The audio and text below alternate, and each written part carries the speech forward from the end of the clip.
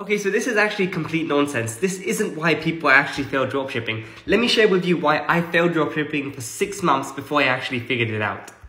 So for my first 6 months, I couldn't get any sales. I was constantly jumping from free trial to free trial, never actually paying for the Shopify plan. I was scared. It was a mindset thing. And then one day, randomly, my dad just challenged me to actually keep the store running. And that's the first time I actually paid for the $29 plan. And then at that point, since I had already spent money, I was like, I might as well start running ads, or else it was pointless paying for the plan. And that same month is the first ever profitable month I had on Shopify.